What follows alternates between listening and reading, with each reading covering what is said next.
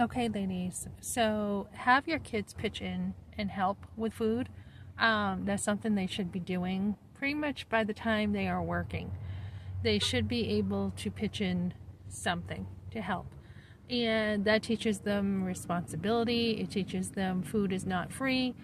When you have, as I did, one minor, and your husband tries to divorce you and bring you to court for a divorce for no reason, you have also your older sons to help pitch in with the bills, right? Not only do they have to pay their bills, right, but they have to help pitch in with, just the basics that are needed.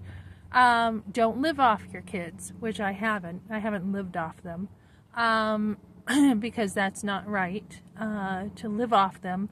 But can they help their mom? Can they do some things like, if you need a ride or you need some extra things? Definitely. Your kids should be helping you a little bit. And again, don't live off your kids, but do expect something in return for, all you've done. I mean, they obviously cannot pay you back. They were not asked to be brought into the world.